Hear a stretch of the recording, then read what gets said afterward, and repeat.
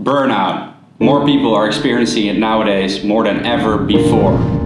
In today's Western world, we are idolizing hustle culture, grinding and constant achievements. Being busy seems to have become a status symbol. I know all about it. When I was 19 years old, I started chasing a big dream of mine. Back in the kitchen. Fitness was my passion, and I loved helping others with this as well. What started as a hobby became my job in those next 2 years. I worked really hard, but I also enjoyed the process. What's going on, guys? At 21 years old, I dropped out of university and I started living the life of my dreams. Being financially free, traveling the entire world while helping and inspiring others to get in shape.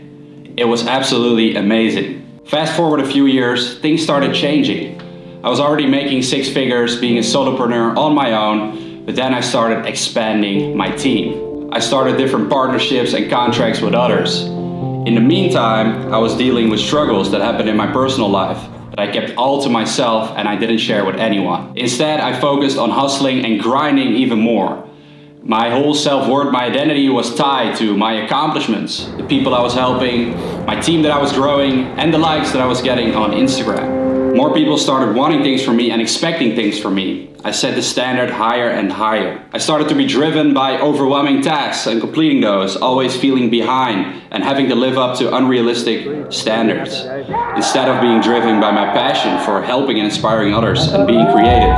For years I had, these stress issues, and they became big anxiety issues and also panic attacks here and there. And at some point it became way too much. I got crazy panic attacks and also light flashes during the day, and then at some point I literally collapsed, and this was last August. I honestly thought my life was over. I lost my drive, I lost my passion, and I thought that I would never get it back. The silver lining of all of this, it forced me to take a complete break.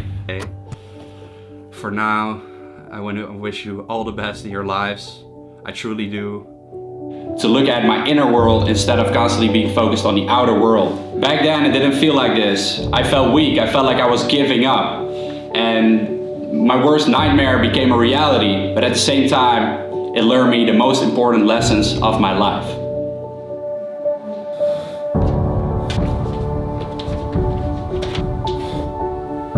So lesson number 1 that I learned is to stop saying yes to everything. All right, I was super guilty of this, and I think this is the main reason why people get into a situation like this, is because you're a people pleaser. At least definitely what I was, and so if someone would ask me something, I would have a very hard time saying no. In fact, I don't think I ever did. I don't think I ever told someone no. But that put me in situations where I would always say yes to everything, so my calendar would be completely full. And then when someone would shoot me a message or WhatsApp or an email with a certain proposal or whatever it was, or an idea, I would either say yes or I simply wouldn't answer at all. I would not have the balls to say no. That's how I view it now. So I would simply say nothing, and then it would always still be in my head, and I would feel guilty for not answering. So it would cost a lot of energy, right? And that's wasted energy, okay guys? So learning to say no has been a very important process for me. Not just for my personal well-being, but also in business. As a good leader, you have to be able to say no. And as Steve Jobs once said, it's only by saying no that you can concentrate on the things that are really important.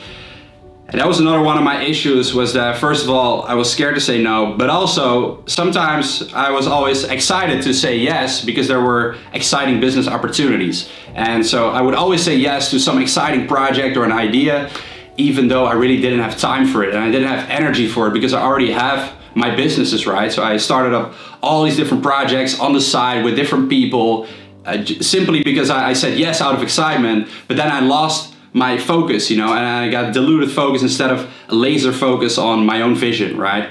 And so that's something, those 2 things definitely for me, very important that I learned how to say no.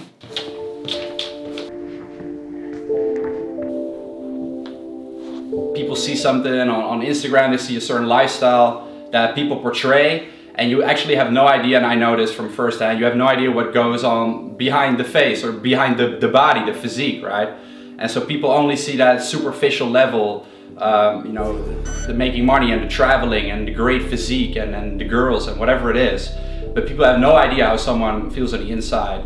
And the reason I didn't share with anyone was partly because I feel sort of embarrassed, to share those kind of things. You start to feel weak, even though right now I view that completely different, and I view it as being strong, being a man that shares his emotions with others. And I'm not talking about like constantly complaining and that type of shit. Like, I don't do that. But it's like just being completely real with people, being vulnerable.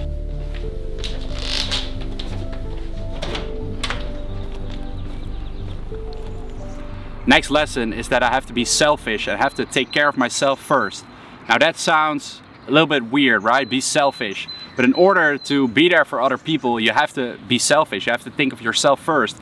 Take care of yourself. Otherwise, you cannot provide other people with your energy, with your love, right? That's not possible if you yourself have no energy to share with other people. And so it's very important that, you know, I take enough rest, and that I, you know, go to the gym and take care of my health, and that I do all those things and sleep well. Because otherwise I'm taking up all my own energy, even if I'm completing tasks like for other people, or even if I'm helping other people, I will feel drained all the time, and I will not be able to do my help as good as I possibly could, you know. So in order to actually be there for others, in order to provide others with service, and as well as yourself, you have to take care of yourself first. It's just a very important lesson that I learned. And so some things that I do right now, you know, is rest more during the day, not work for like the whole day, but also take breaks, go for walks in the park, take some time for myself, and not always with music on, but also simply listening to the sounds of the birds and just walking somewhere.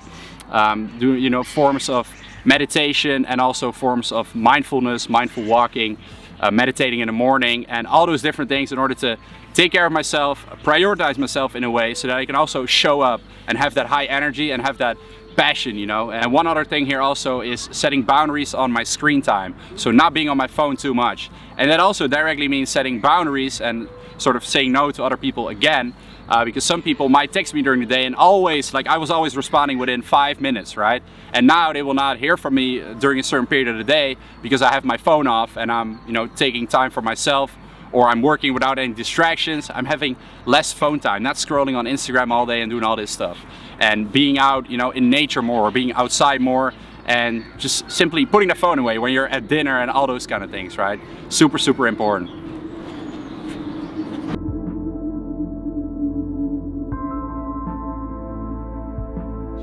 Next lesson that I learned is that achievements aren't everything. Achievements are not a substitute for good health and happiness.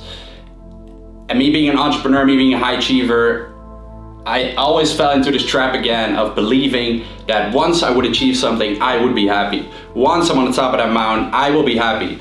But I will feel good about myself, but there is always the next thing to chase. There is always another shiny object, another achievement to be done. And when people start clapping for you, you feel like you're on the right path. You want to continue doing that, right? All the dopamine hits that you constantly get, and, you know, all the approval, right?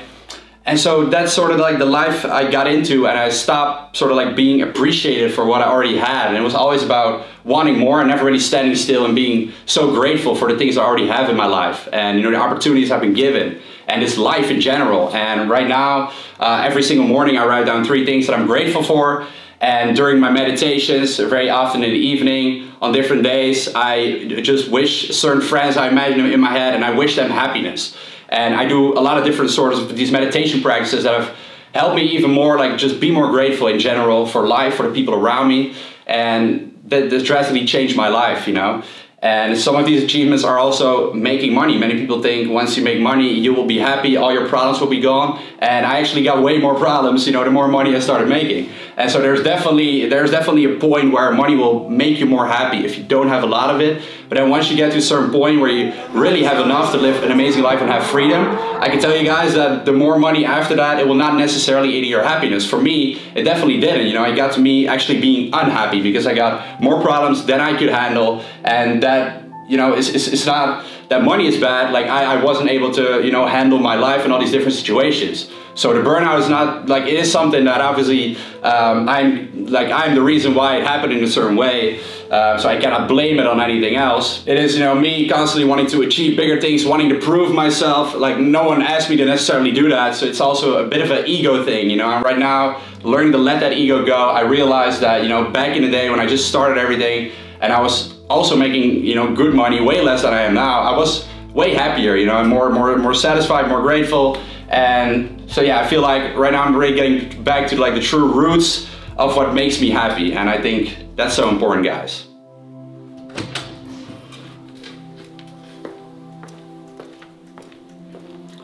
Another big lesson that I learned is to really let go of my trust issues. Something I was really struggling with, because as I got more successful many years ago, people started wanting more things from me, and some people made use of that in a negative way.